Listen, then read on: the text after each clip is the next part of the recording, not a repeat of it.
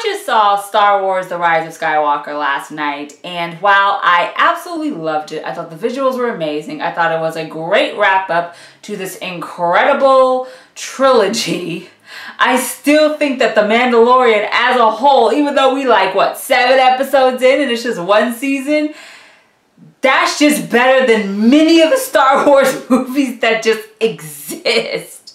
I'm sorry. It's that good.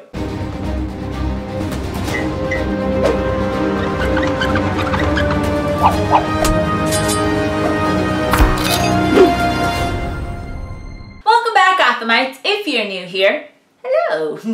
I'm London, aka History of the Batman. First off, I am obsessed with The Mandalorian, which is a new TV series that is exclusively on Disney Plus, which is Disney's digital streaming service. I have been watching it every week, and of course I am the most obsessed with Baby Yoda because it is the cutest thing in any galaxy. Like, I've seen Ranker articles and BuzzFeed articles saying like, ooh, these are 12 things that are cuter than Baby Yoda. And it's like, wow, why are you just writing these lies on the internet? It makes no sense to me. Baby Yoda is adorable, but that is not what this video is about, unfortunately. So after I watched episode, I believe 6 of The Mandalorian, it really confirmed for me that there are so many similarities between The Mandalorian and Batman. For this video, I will not only be highlighting the similarities between The Mandalorian and the Batman, but also to round out the video, we will discuss who would win in a fight if for some weird reason Batman and the Mandalorian had to meet and go head to head, and how that fight would go, because I have thoughts on it. I will talk about it later. But before we talk about these titans of the fictional world at the moment, why don't you subscribe to this channel and become part of this wonderful Gothamite community? So if you don't know somehow, which I never assume anything, you may not know who the Mandalorian is or what the Mandalorian is or what Baby Yoda is or any of that.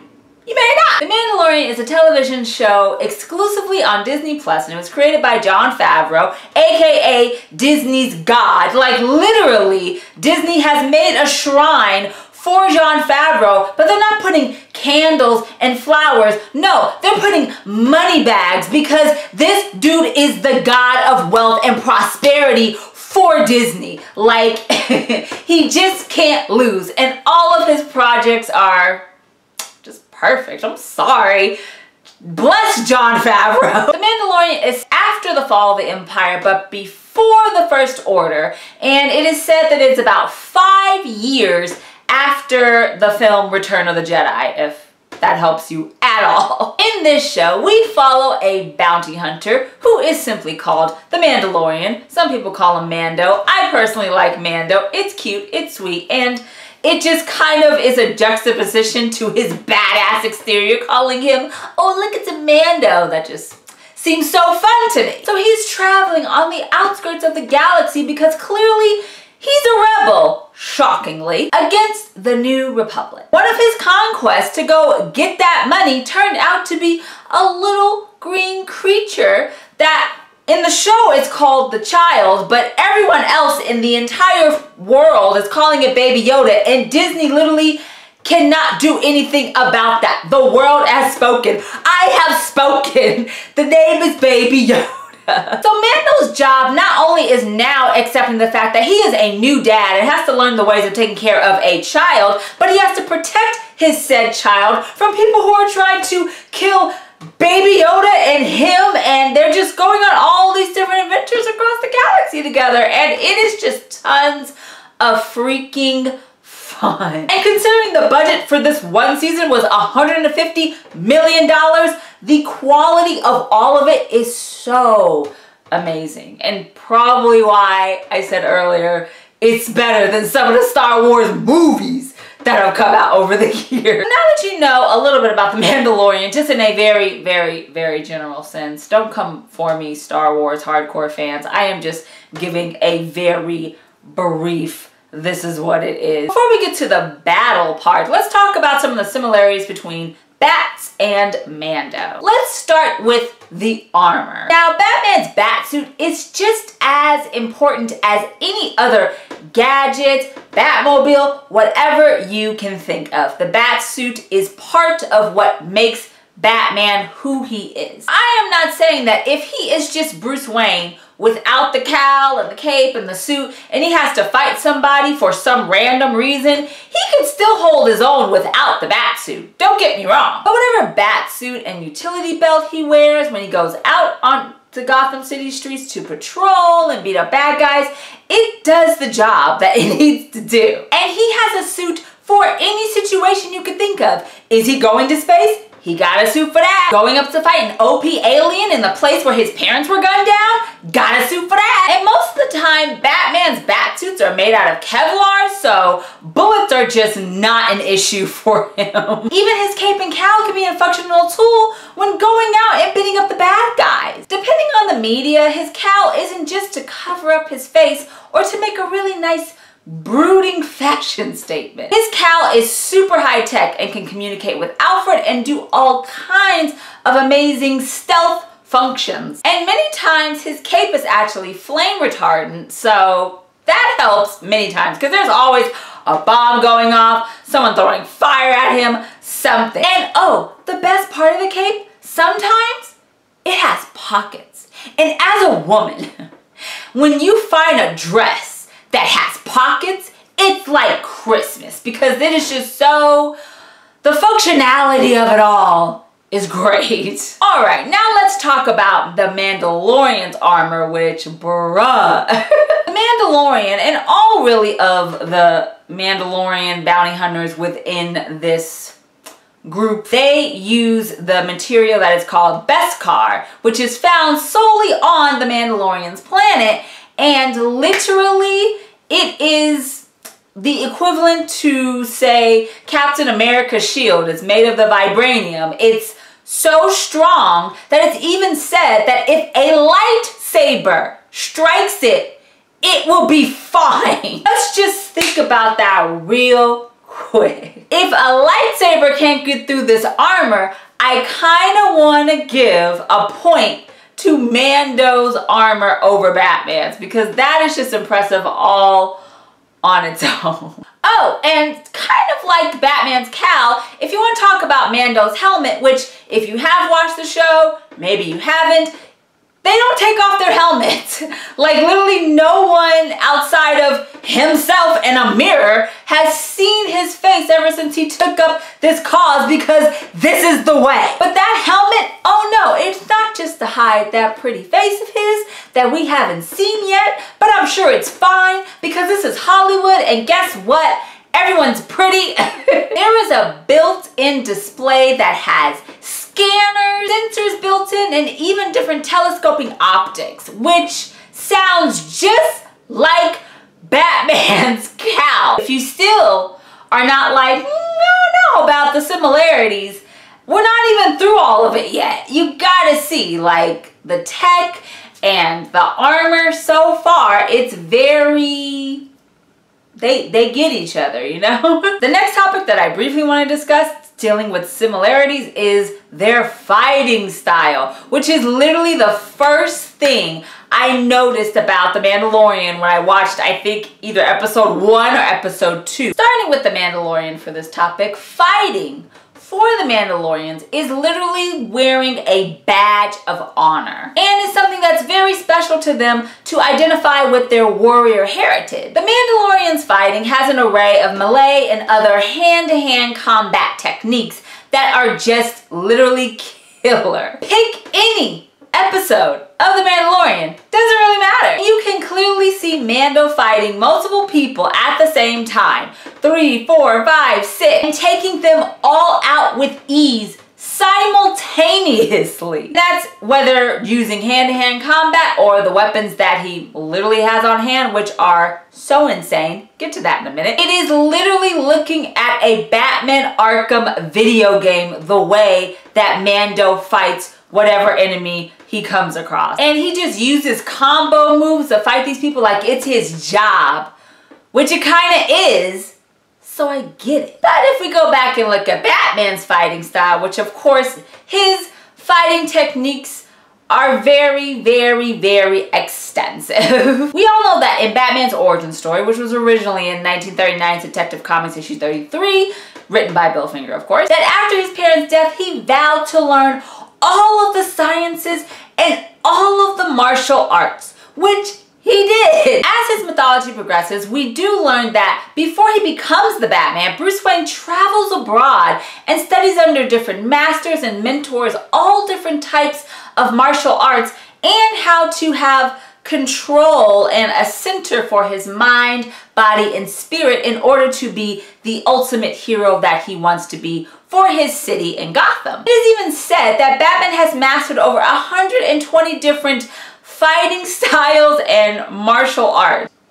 There's a lot. Taekwondo, there's jiu-jitsu, there's boxing, there's kickboxing, there's judo, there's karate, there's everything. Think of a fighting style. Batman probably knows how to do it. From looking at this, both Mando and Batman are pretty solid on the fighting scale and their knowledge of hand-to-hand combat. Our last similarities topic that I do want to highlight before we get into the battle section of this is the weaponry, which, what? Mando's weapons are next level, just like Batman. Mando's gauntlets, which if gauntlets sounds familiar, Batman has them too, also contains objects like a grappling line, sounds familiar as well, and blasters. Now, Batman isn't a big fan of guns, so he may not have blasters, but trust me, he has tons of very similar weapons that we've already just briefly said on his person, just like Mando. Oh, but the coolest thing of all, okay, there are two cool things that Mando has that are weapons, and I'm like, wow, we are out here doing this right now. Not only does he have a literal flamethrower that Elon Musk is jealous as hell about, like he is somewhere shook. Oh, not just that, but he has a sniper rifle that when he shoots it, he can vaporize his target. It literally just goes into nothing. Who has that? Who does that? Who is like, you know what I need in my arsenal? Something that can completely obliterate anything. Like, who wants that? A badass, that's who wants that. Mando has tricks and toys just like Batman. And of course, if we do look at Batman's weapons, there's no time. He just has so many. Over the last 80 years, he has added weapons and everything to his arsenal in the Batcave, on his person, everything. But if you just want to rattle off some of the weapons that Batman uses just on a kind of daily, on average, it's not really a specific type of problem that's happening. He just has it on his person type of weapon. Let's see. There's the grappling gun. There's the batarang. There's gas pellets. There's bat bombs. There's just the Batmobile itself that has all types of toys in it. There's a bat suit and utility belt taser, just in case anyone who's not Bruce gets their hands on this and they're like, oh, no, I'm gonna have to shock you and maybe make you unconscious just a little bit, you know what I mean? He has bat sonar. He even has shark repellent bat spray. Okay, that's a very specific thing, but that'll always be one of my favorite bat things ever because how ridiculous. And Adam West! The list can go on and on and on, and obviously it is safe to say that Batman, if he has enough prep time or knows the threat, can put together an arsenal that will aid him into defeating whatever enemy that he has to go up against. But is that enough, Bats? Is it enough that you have prep time? Well, let's see, because we're here, kids. What would happen if Batman and the Mandalorian went head to head? Who would come out on top? Well, let's break this down. Watching the Mandalorian series and seeing how Mando moves and weaves and does silent takedowns against enemies, it is safe to say that that is such a Batman-esque type of way to be a bounty hunter, vigilante, whatever you want to label him. Which is why this fight, if you think about it, should not be a KO just out like a light. Both of their armors are some of the best in their respected fictional universes. And anyone that goes up against them probably will not succeed in winning that battle. Of course, now that we know all of this, who would win between Batman and the Mandalorian? First off, you have to choose which particular Batman is going up against the Mandalorian that won't get obliterated. Because between his armor, his weaponry, his tech, and his code of "this is the way," which love that, Batman will have a very, very, very tough time fighting the Mandalorian. I am not saying that Batman will lose. I'm just saying it won't be an easy fight, and it's gonna be work. For this reason, some particular Batmen come to mind if we do have to go up against the Mandalorian. If you need a really, really solid combat suit, better than his regular bat suit that he uses to patrol Gotham and take down petty crooks, then there are several options. Of course, the first that many people would probably think of or can come to mind is of course in Frank Miller's Batman The Dark Knight Returns, particularly in issue 4 when a very, very retired and kind of broken down Bruce Wayne puts on a very superpowered exoskeleton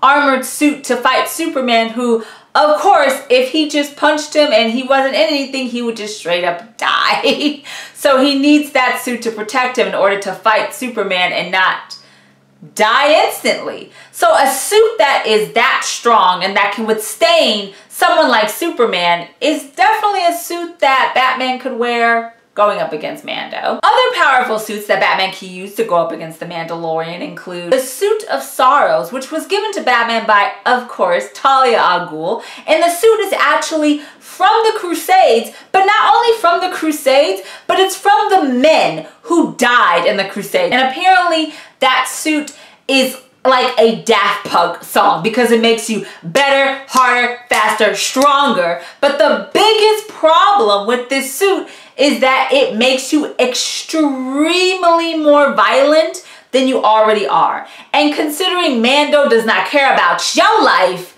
you might need to be a little bit more violent and angry if you gotta fight Mando. So maybe the Suit of Sorrows is something that Batman could consider. There is also a Thrasher suit that is used during the arc The Court of Owls, which is Scott Snyder and Greg Capullo's series that began in the New 52. And even that nice bat armor suit that Commissioner Gordon used while Bruce Wayne lost his memory after almost dying at the end of Endgame, which is another Scott Snyder arc. That could be a great suit as well. Any kind of tech, almost robotic suit that you can think of that some Batman has worn can probably be somewhat of a good contender to try to fight against Mando and his armor that is made from some of the strongest materials in the Star Wars galaxy, but we're trying, okay? All of these suits can be great for trying to fight Mando. Honestly, Bruce Wayne's Batman is not the Batman that if we had to choose one should go up against Mando. It can't be. There's no way. And I will tell you who. And that, my friends, is John Paul Valley's Azrael Batman. That is the Batman that if we had to have Batman versus Mando, they need to fight. Now, if you have no idea who John Paul Valley is, it's totally chill. John Paul Valley became the new Batman, or took up the mantle of Batman that Bruce Wayne gave to him after Bruce's back was broken by the villain Bane in the 1993-1994 saga Batman Nightfall, Knight's Quest, and Knight's End. John Paul Valley was like, wow, I get to be the new Batman. That's fantastic. He decided to change every freaking thing and make it as lethal as possible. The bat suit, super lethal. His gauntlets literally can cut through anything and anybody and like kill it instantly. And he even put a bat flamethrower in his new armor.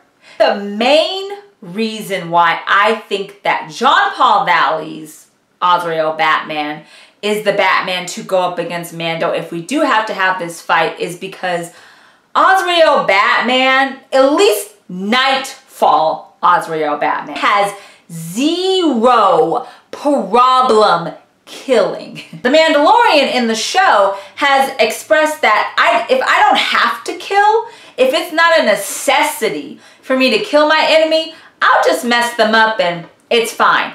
But if they threaten, let's say, Baby Yoda, or they even try to threaten anyone that he cares about, even himself, and they know that, oh, they're just a threat to a planet, a village, anything where they need to die, he will kill them. And that's where Bruce Wayne's Batman is at fault in trying to find Mando, because he will stick to his code. Bruce Wayne will stick to his code of, oh, I don't kill. That's against my moral code. Whereas Mando's like, this is the way, fam. Bam! And that's it. So I have to have a Batman that is okay if he had to kill, if we have to do this, if this is what we're doing, that's the one I have to pick. He has the weaponry that is super, super close to Mando. He has the mentality, has the little bit of a violent tendency. He has a kind of somewhat coldish demeanor, like I'm about the job, and so if this is the job that I gotta do and it maybe is taking out this guy,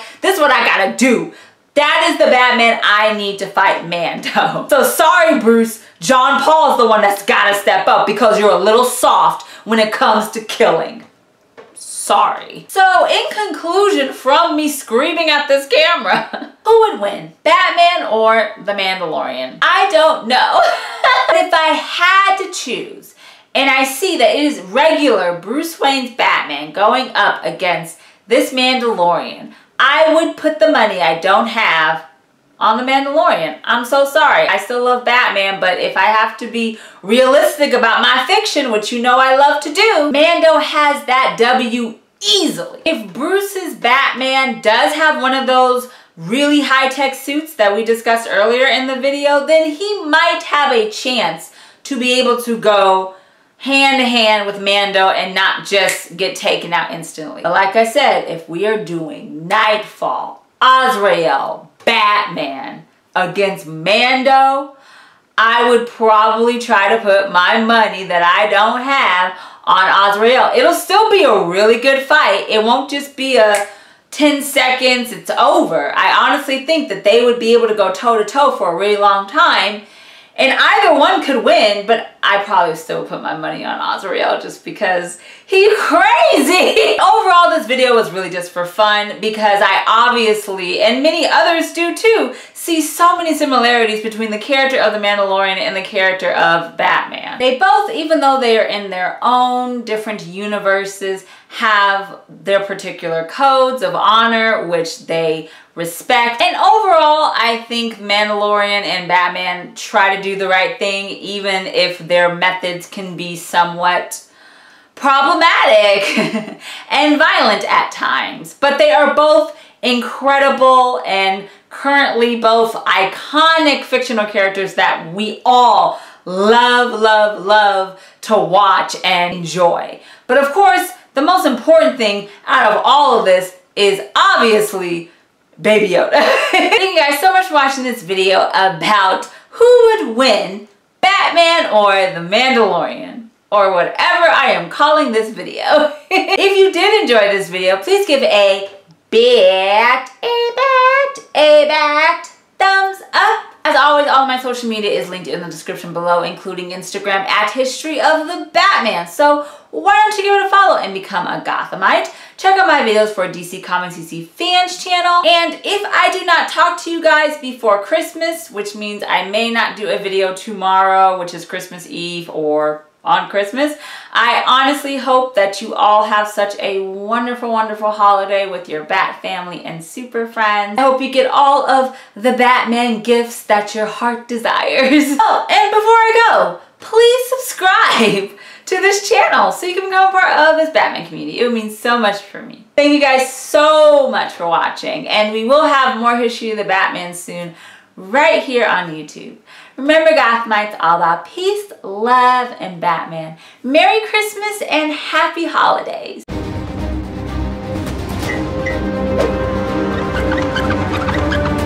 What?